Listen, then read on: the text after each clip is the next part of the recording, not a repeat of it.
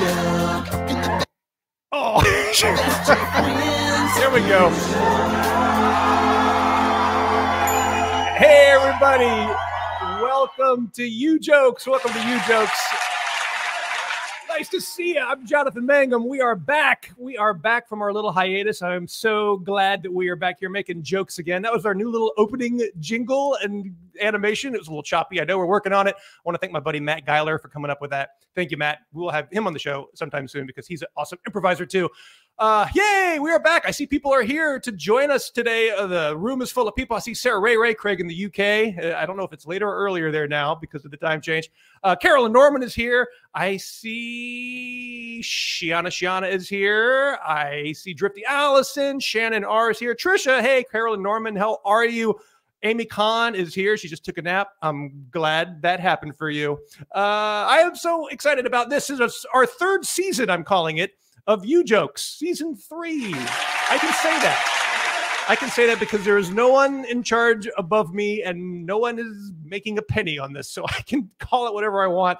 This is our third season. That's right. We outlasted shows like Glow. And by the way, Glow was just canceled, but we have had less than half of the wrestling accidents that they had. So I'm happy to report that.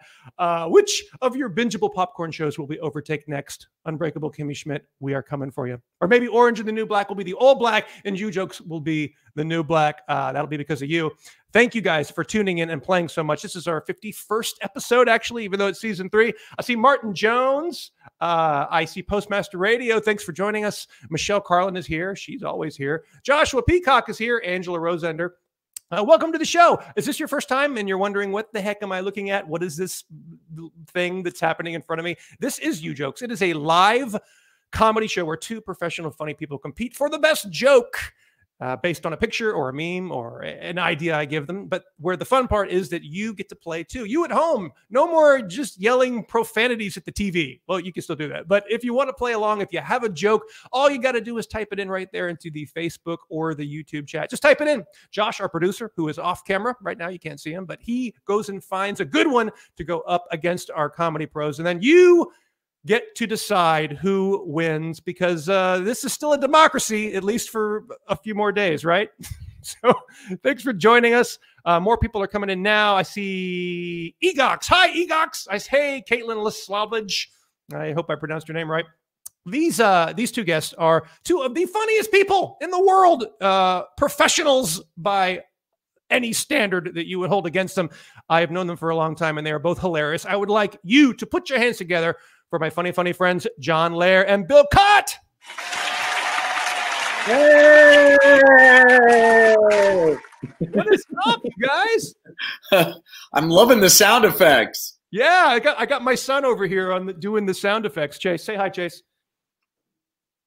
Hi. That's Chase. I need him to do it just for me walking around the house. I just want to pause. You know. John, so we met way on back during the Wayne Brady Variety Show. We both were cast members on that. And you've done all kinds of stuff, but then you've done the most impressive thing, which is you wrote shows and sold them and put yourself in them. This is like the height of creativity, man. You did 10 items or less, which was fantastic. And recently, Quick Draw. These shows were so funny and improvisational. How the hell did you do that, man? I had to, Jonathan, because nobody else would hire me. So I had to make them myself so that I could give myself a job. And it worked. I love it. It did work. Are those shows, they're still available to be seen, correct? Oh, yeah. They will run forever. Quick Draw is on Hulu, and I think 10 items or less. It goes back and forth between Crackle and Hulu. Okay. So somewhere, find those shows, go watch them. They're very hilarious. Google them.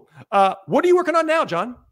I just finished a movie, acting, didn't write or anything, but called Safer at Home, the coronavirus movie, which is a comedy, but set in perhaps the most unfunny time, at least in my lifetime. But I just saw a rough cut of it, and it's pretty good. It's pretty good. So, yeah. When's it going to be available, and where can we see it? Well, they're just at the rough cut stage, so I don't know. How long does it take? I don't know much. I mean, I guess a few months. I think it's they're down to a day or two with all the new tech. So. They should be out now. Now. Well, I'm glad you're here, John. It's great to see you. Bill, I've also known you for a long time, just from the world of improv and the world of auditions. Your resume of TV shows, I stopped counting after the hundreds. But then you're known for comedy, and then you go and you do this one part on This Is Us of the mailman, and it just so amazing. I mean, it brought tears to people's eyes. What was that like? I had no idea when that happened. I was actually out of state. I wasn't anywhere near Los Angeles. I was back in Missouri teaching a series of improv classes at my old college, which I do every couple of years, Central Methodist University. And it was supposed to be on 1 week, but then there was a presidential speech, and so it got bumped by a week, and everybody was bummed out. And so I was at my my wife's aunt and uncle's place. We were sitting there watching on the couch, and then all of a sudden, when it was started viewing on the East Coast, I started getting all these emails and all these Facebook messages, and I was like, what the hell? I've never gotten anything like that for any comedy project I've ever done, except for a comedy project I was not involved in when Tina Fey mentioned my gag reflex on David Letterman. I had a similar response. She didn't give you a proper shout out. She just said some guy I worked with. No. She definitely mentioned my name, okay, but I wasn't technically involved in the David Letterman Late Show. Oh, okay. Excellent. And where did you get your start in Chicago, Second City? Well, I started doing comedy sports in Chicago, and then did Second City, did a little bit of IO, and but definitely started doing improv in Chicago, and that's when I met you at the Club Soda in Montreal at Just for Laughs. That's right. Oh my gosh, that's where we met. Oh my gosh, yeah. That was a while ago. What are you working on now, man? Well, there's a film I'm working on in January that I'm not sure how many details I can give out, but it's once again not a comedy. It's a suspense film, kind of in the mode of Get Out. So nice. Looking forward to doing that. Nice, man. Congratulations. I love that you're both working in this time. That is fantastic. Let me tell you about this audience, okay? This audience that plays Ujokes, they are competitive as hell. I couldn't even competitive as hell. So I hope you guys brought some jokes, because here we go. We're going to play our first game. It's a game called Name the Movie. Name the Movie. Hey, it's called Name the Movie. This is our first time for these graphics, so I'm all excited about them. Awesome. Yeah, thanks, man. I'm going to show you a picture from a movie. It's not a real movie. It's a fake one, but you tell me, what movie do you think this is from? And here we go. What movie, guys, do you think this is from? If you're watching at home and you want to play along, go ahead and type it now into the Facebook or YouTube chat. What movie is this from? Type it in Facebook, YouTube, or if you're watching on Twitch, type in the name of this movie, what you think it is. We're going to start down at the bottom with Mr. Bill. Bill, what movie is this from? I'm going to say Rocky 10, Bullwinkle and Frostbite Falls. Yes. Yes, I like it. Good one. Moving up the line. John, your turn, sir. What movie is this from? I'm going to go with Rocky and Bullwinkle 2. Yeah. I love it. Let's go to the audience. Josh, pull a good one out from these fine people at home for this first round of Ujokes. Patrick Luce, UFC, the Ultimate Furry Challenge. Nice, Patrick. Nice one. That's good. A good round. Good way to start. So we have done our first round. It's time for you folks to vote at home. Did you think Bill had the best joke? Type in B. If you thought John had the best joke, type in J. If you think the audience had the best joke, type in A. That's B for Bill, J for John, A for the audience.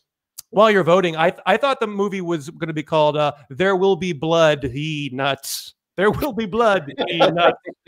But I don't get to play. Josh is going to do his eyeball. Huh? To me, he's saying, stop shooting your BB gun at my family. Yes, it's true. But I don't know why a UFC guy would have a BB gun. And it's hard to shoot with those gloves. So maybe that's not good. Also, I know now who buried all those MMA fighters in my backyard. I believe it was this guy. Josh, who won the first round of Ujokes?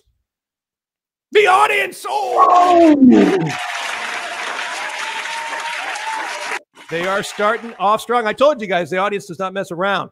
They're good. I need him to punch up some stuff later. You're right. Let's go ahead and move on to our next game. Good job, audience, to start. Our next game is called Ruined Date. Ruined Date. This is a brand new game. We have not played this game before. I'm going to show you two people having a nice date. You tell me what one of them says to ruin it. Here's the picture. What does one of these people say to ruin this date? Do you have a joke? Type it in now into the Facebook and or the YouTube chat. Type in your joke now, and Josh will go pull a good one to go up against the pros. We started with Bill last time, so we're going to start with John this time. John, what is said to ruin this date? Honey, I made this toast in our Dutch oven. Oh, I believe that it's about jokes as well. Bill, what's a good line to ruin this date? How about, hey, I solved that problem with the yeast shortage.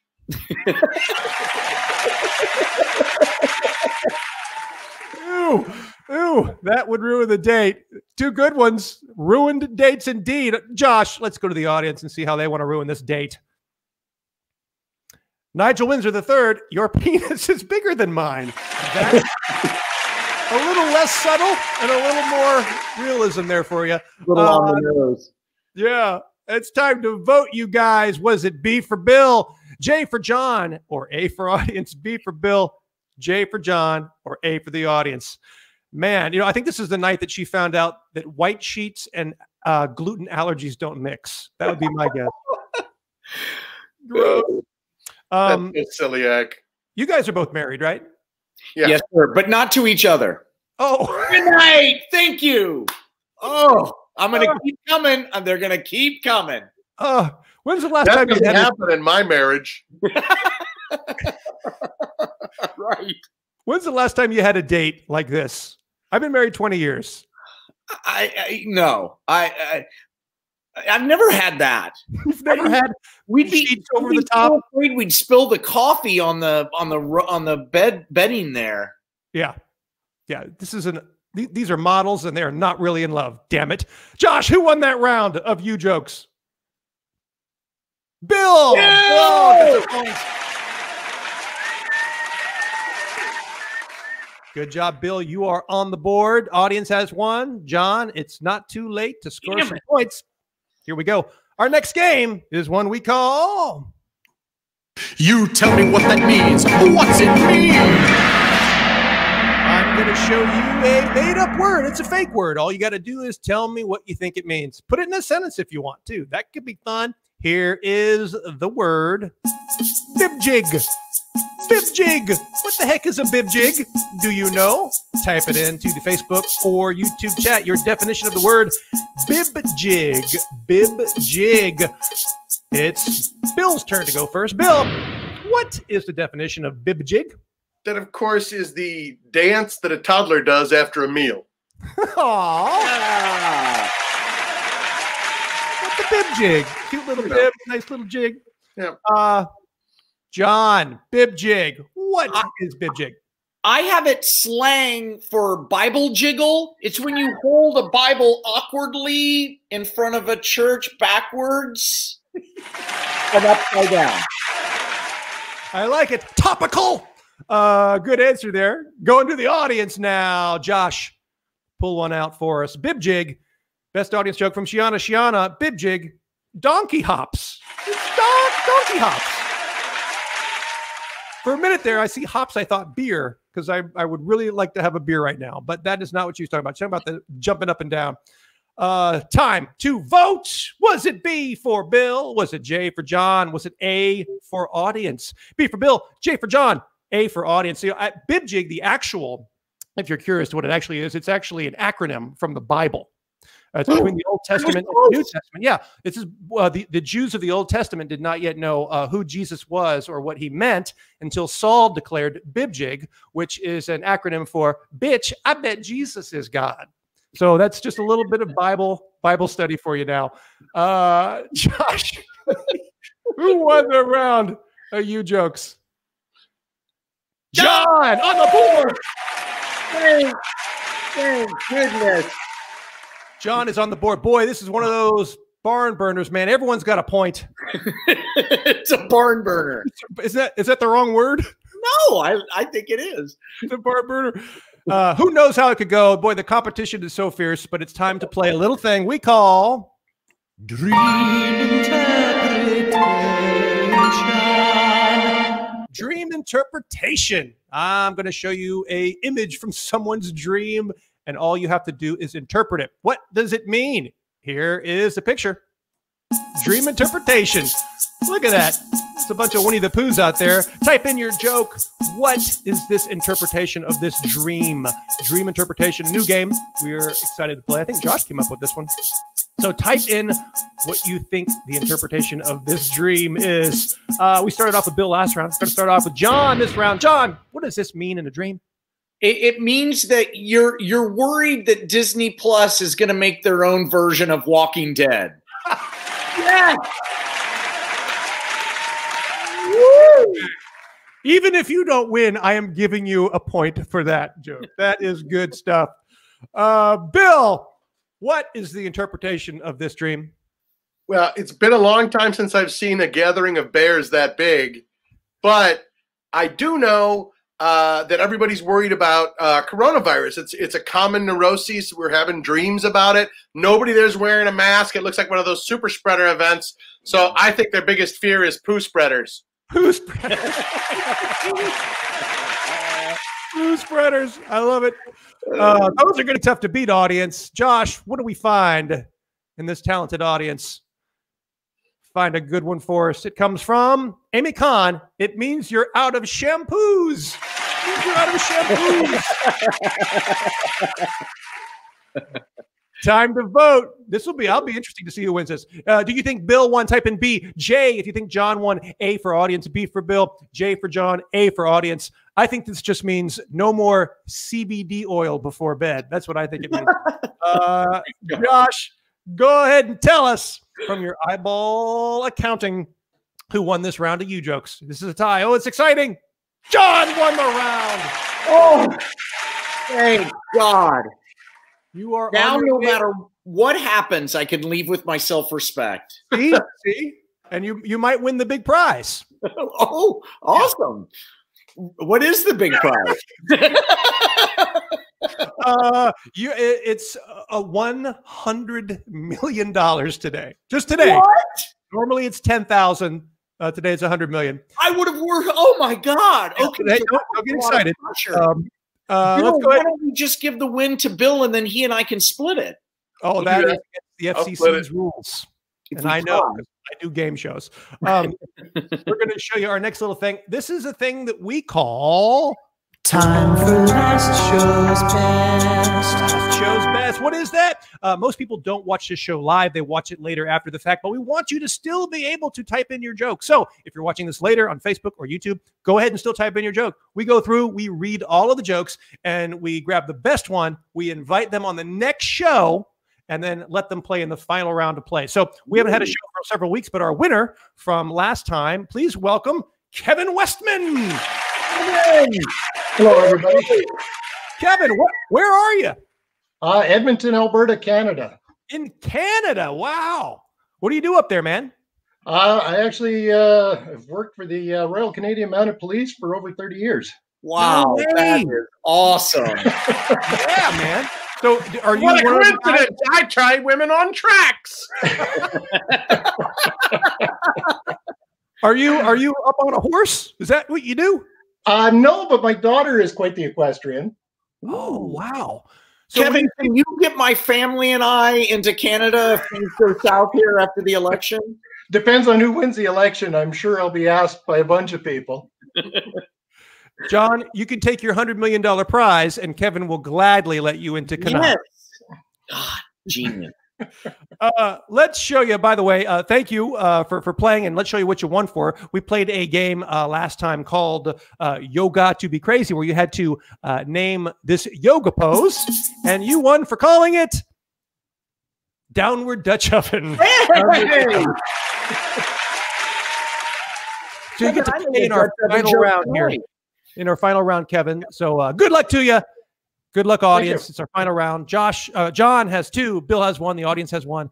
And this is the final round. Good luck. It's called Happy Hour. It's Happy Hour. Happy Hour. I'm going to show you an adult beverage. All you have to do is tell me the name of the cocktail. An oldie but a goodie. Happy Hour. Here we go. What is the name of this beverage? What is the name of this beverage? It's our last game.